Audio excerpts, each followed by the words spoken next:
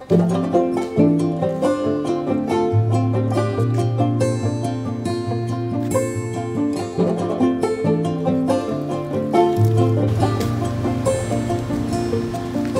just finished doing an errand at Job Lots, and I had this memory that years ago, I think I remembered coming somewhere around here to feed ducks back when I was a kid. So I drove around to the back of the building, and this is what I found. I remember this waterfall. I think my dad said it was dammed up as part of the textile mill that was upriver back in the day, but boy, it didn't look like this then. Wow, they've really done it up. It's like a whole park over here. It's called Charles River Reservation. There's like a bridge. It's really beautiful. Definitely much more landscaped than it was when I was a kid. So I came over here. There's not a soul here. Nice waterfall, you know, that beautiful heron, and I thought, oh, what a great place to sit and think.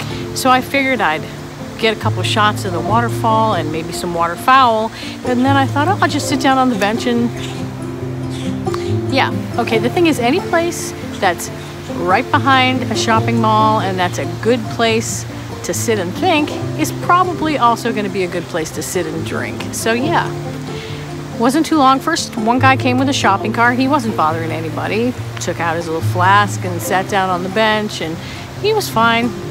Then this couple came.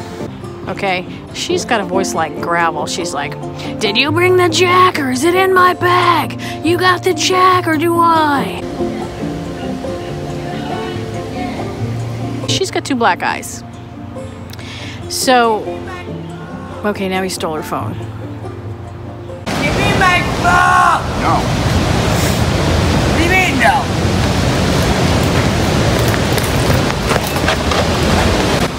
God, give me my phone.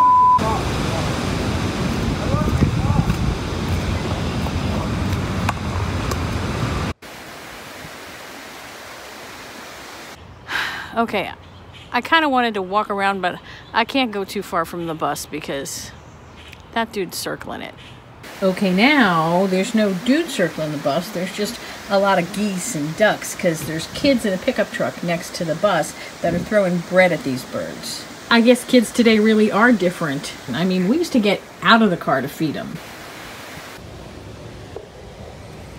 So I'm just hanging out in the bus, sitting here on the steps, and kind of spying, if you have to know the truth. Just trying to see whether things might kind of mellow out a little, because I really would like to take a little walk around, and things just don't seem quite right as they are. The lady with the two black eyes is over there sitting on the bench talking to the guy with the shopping cart, and I should probably say talking at the guy with the shopping cart. He's not really participating in that conversation much. Kind of thought I would do my little, you know, YouTube talk vlog. I don't know why I have such a hard time with that word, but I kind of thought I would vlog from over there with the waterfall behind me, but those two seem really ensconced, and I'm shy about vlogging in front of a lot of people, but I would think I would be especially shy about vlogging in front of her. Now, I just don't want you to think I'm like looking down on this lady, because I am crystal clear that if I had taken one or two steps in a different direction, I could easily have two black eyes and be sitting on a bench myself. It's just that if I'm going to walk around and explore a new space, I'd like to feel just kind of like a little bit of safety. And it's not like I feel unsafe exactly. It's just that there's like a lot of volatility just kind of swirling around, and yeah, I'd like to see that dissipate a little before I go on a hike. I'd like things to be just a little more predictable if I'm going to be exploring a new place. Granted, it's behind the big lots, but it's still a new place. Oh, new development. Law enforcement has become involved. There is a police officer over there, and he's talking to both the shopping cart man and the black eyes lady, who is noticeably quite a lot quieter when she's talking to Mr. Lawman. I haven't been able to make out exactly what's going on, but the one sentence that did kind of float over here was he said, "Do you have somewhere else to go?" So it looks like he's maybe getting ready to bounce him out of here. I hate to see that happen to somebody who's just trying to enjoy a bottle of liquor in a public place. But seriously, I would feel really bad if you kicked them out, especially because, I mean, maybe they don't have anywhere else to go. I can just get in my bus and I'm basically home, you know, so yeah, I can go somewhere else. But he doesn't look like he's like really being super forceful with them or anything, so I don't know. Okay, well, he's not moving anybody on. He's just going to get back in his car. Okay, he's looking at me. Camera shy, I guess. Well, it doesn't really look like anything's going to change over here. You know, those guys seem like they're pretty much hunkered in for the long haul, and they're not going anywhere, so I think I'm going to go.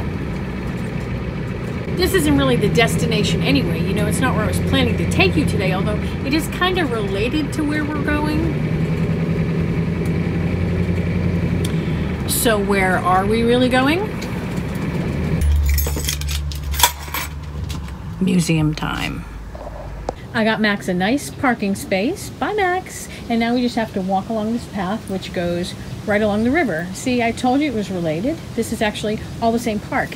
If you want to read this sign, you can just pause the video because I'm not going to stay focused on it for very long. Not when there's stuff like this to look at.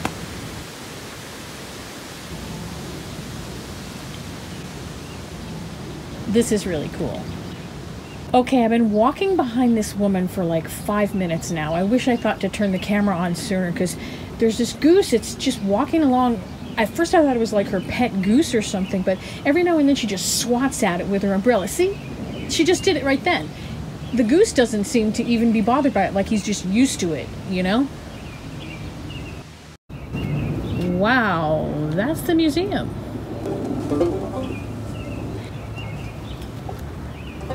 Yeah, I think I'm gonna like this place. In 1814, Francis Cabot Lowell built America's first integrated cotton mill right on this spot. He also employed women as the primary workforce. Women in 1814. This guy was full of firsts. Can you hear me, Father John? Have you lost what you believe?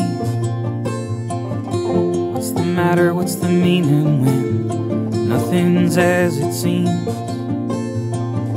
Sit down at the table now. There's reason, there's reprieve. Oh, you never would know it. Even those who are yet to come are sharers in your grief. 'Cause in a little while, when all will be over, you're gonna say goodbye. Go and get your closure. In 100 years, when you're just a haze on the water, and then when it clears, it's another's turn to discover. But you know, they'll have to let go. This place is like a steampunk wet dream. I'm telling you, everywhere you look, there's sprockets and wheels and all kinds of cool stuff. But some of the coolest stuff are these bicycles that you can see right here. I didn't even know this. I grew up here. I didn't even know Waltham was like this hub of bicycle racing. Bicycle manufacture too. When I really started to look into it, I found so much information on 19th century bicycle touring and bicycle racing. You know, bike racing was the #1 sport in America. Bicycles. I really think there is a straight line between the early bicycles of America and the nomadic life that so many of us enjoy today. Bicycles are what made touring possible, you know, travel for the sake of travel, for men and for women, often without a fixed destination. Bicycles made the journey the destination. Does that sound familiar to you? The mezzanine upstairs is dedicated to probably the most famous product to come out of Waltham. There's a huge collection of Waltham watches. Notice I say Waltham, not Waltham, even though the city's Waltham. Waltham Watch's big innovation is that they found a way to make every single part of a watch by machine. Prior to this, a lot of the pieces were made by hand, and that made the watch much more expensive. By making everything by machine, they could lower the price of the watch. It also made repairing and maintaining watches much easier and less expensive because since the pieces are made by machine, they're all identical. So you can swap pieces between watches without any problem, where before you practically had to custom make any piece of a watch that you needed. In 1861, they came out with a really inexpensive watch. Well, okay, not really inexpensive. It was about 26 bucks, which was a lot of money at a time when people earned on average about 20 bucks a month. But they marketed this watch heavily to soldiers because having a timepiece was really important if you were military, and soldiers went for it. You know, they saved up, they bought them, families bought the watch for them, whatever. They ended up selling tens of thousands of these watches to soldiers. 'Cause in a little while, when all will be over, you're gonna say goodbye. Go and get your closure. In 100 years, when you're just a haze on the water, and then when it clears, it's another's turn to discover. But you know, you'll have to let go. Like you.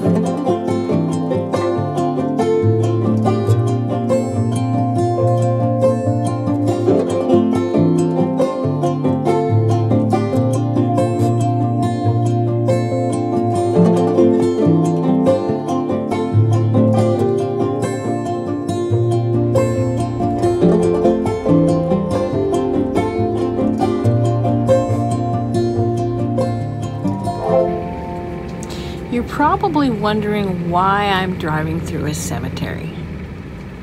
Am I trying to impose some whole seasons of change, cycle of life kind of theme onto this thing? Well, no. You guys know me really well, and that is something that I would do, but no. It's actually a really beautiful cemetery. I like cemeteries. I know some people think that's creepy, but I like them. Especially on a sunny day. The reason I'm here driving through Mount Feek Cemetery is that I wanted to show you something. I wanted to show you this. This is the Waltham Watch Factory. Pretty cool building. You could live there if you wanted to, because nowadays it's luxury apartments. So if you can come up with 2,500 bucks for probably the smallest, that's maybe like closet sized, I don't know, all the way up to 8 grand, which is what the higher end ones go for, you can live there too. Doesn't seem like anybody that worked in the watch factory could really ever afford to live in there now. Or those soldiers, I keep thinking about them, you know, with their $26 watches going off to war. Yeah, they couldn't live there either. I think the watch factory's aimed at different people now. You know, I don't think I'd pay 8 grand to live anywhere. Luckily, I don't have to. I got a bus. Well, I hope you have enjoyed this little visit to my hometown, place that I escaped from when I was 17 years old and never thought I'd be back in, but here I am, I'm making the best of it. Today I took you to 3 different places on the same river. Well, okay, 4 places if you count the cemetery, and we had everybody from homeless to 8,000 bucks a month to dead. So yeah, Waltham, Massachusetts, a little something for everybody. Hey, you want to do me a favor? Come to Live and Let live stream. Yeah, I just named it this week. That's our little live event that we do every Tuesday night, 6:30 Pacific, 9:30 Eastern. You don't have to talk if you don't want to, but you're probably going to want to. I know you. It's the most fun you can have while typing. Think about that. When all will be over, you're gonna say goodbye. Go and get your closure. In 100 years, when you're just a haze on the water, and then